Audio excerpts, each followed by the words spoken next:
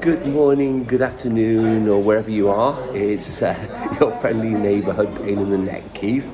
A couple of things, actually in our call centre, which our call centre is designed to support engineers.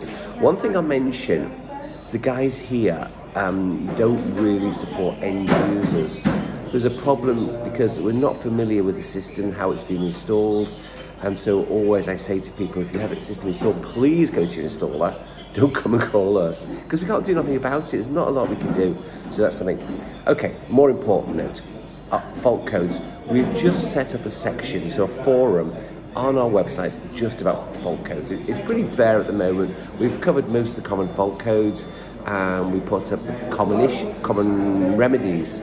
But this forum is really designed to be built up, and hopefully you guys, as you find different faults, you can put it up, and it's to share. So it's basically a resource I think is very useful, because fault codes are not about the inverter being faulty. It's about there's something wrong with the system. It's checking the system. It could be just a bad connection, a bad earth, comms to the battery. It could be anything. The most common problems is, battery comms issues, and that causes a parallel dropout, because any problem will always cause a parallel dropout.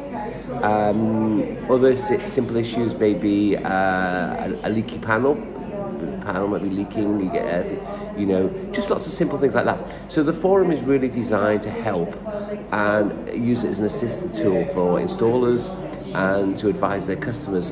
But it is really for the installer use, because if a fault comes up on a system, it should be investigated and find out the reason why. So use the forum, please. We'll monitor it and we'll add comments. So if you have any particular issue or a particular fault come, go on the forum. It's brand new. We just and I'll put some location points where it is, so it's dead easy to find. Just go on support. It's rather noisy here. Just go on support and click. Click. You'll see where it says forum. Click forum, and then there's two forums. There's our general forum, which has been up for a few years, and there's a brand new forum which is just called Fault Code Forum. So thanks, followers. And oh, by the way, some of you just asked today, we will be doing some training soon. We're just about completing our training centre in the UK. We will be doing training in the UK, and also we are planning a road trip. So that will happen very soon. And we'll put some of the dates up. Thanks for following us.